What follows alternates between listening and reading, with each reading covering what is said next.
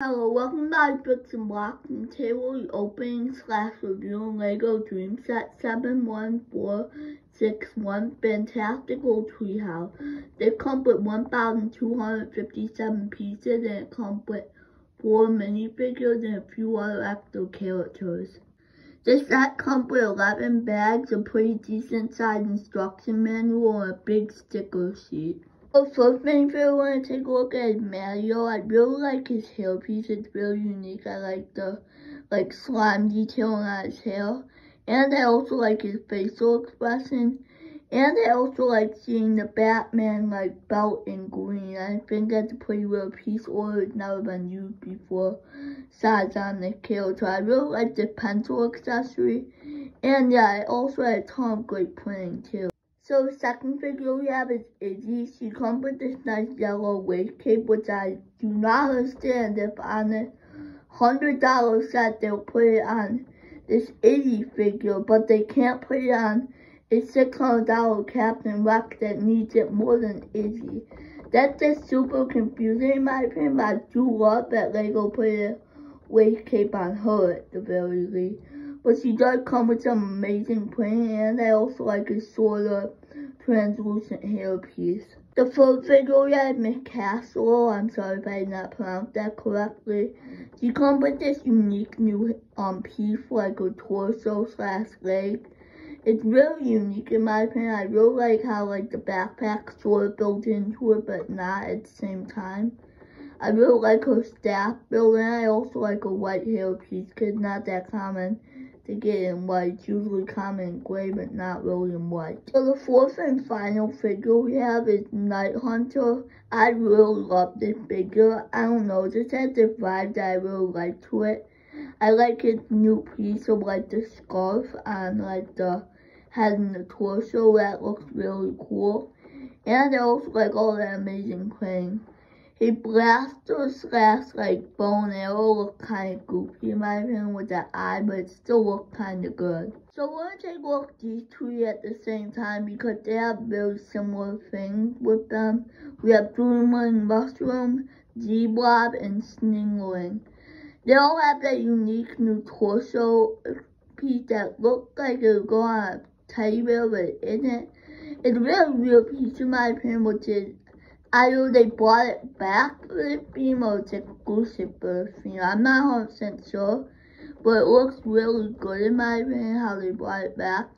And it kind of makes a funny figure in my opinion, especially with Sningling where they put that humongous head on him. Which also that humongous head is on a lot of sets, so it's nice to see it too. Second, we're going to take a look at the two mechs they get in the set. I have similar opinions on both of them.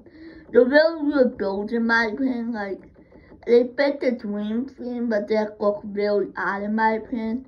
If I like one over the other, I like the Night Hunter's mech that looks really cool in my opinion.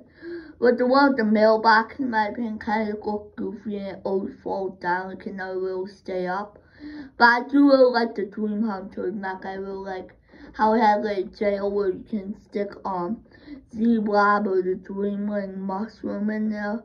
So yeah, it looks really cool in my opinion. But for the mailbox one, it isn't really a great mech in my opinion. Let's start from the bottom on the treehouse and work our way up to the top. So I really like this little area down here with all the blocks and stuff. I like how it's a little mushroom garden, I guess what you want to call it. And I like selling it. I like that flag. That flag's actually seen a couple of times. Up here on top of the swing. You can't see it, but it's there. Speaking of swing, there's the swing build. It's actually really unique. You pull on the, you move the flag on the side of it to make it go up and down. But I do have to warn you though, it does come bent inside the packaging, so that's why mine kind of look a little bit funky. And here we have, in my opinion, just a knockoff Mario Piranha plant. It looks like something that I prefer to see in the Mario set, but that isn't what we get in the Mario set. That's kind of weird in my opinion, that they copied that design from the Mario theme. I'm imagining they did that purposely. I can't imagine they did that on accident. If they did, that'd be really weird. Up here we have this little balcony area where you can move this down like that. Oh yeah, another thing I'd like to mention, as you can see it wobbles. And that's not my build of it, like I didn't fly anything up. That's how it is. It like wobbles. It loves to wobble, and that's just the weird thing about this set. I wish it was on a bigger platform. I think that's what would make it better. But getting back to here, you can turn this into a ladder. You're supposed to keep that one like that, but this one can change to a ladder, which is really cool. So yeah, let's work our way up now. So for the middle section of the build, it's very unique. You get to build both of these little buildings, or I guess patios, because they're kind of sticking out of the treehouse.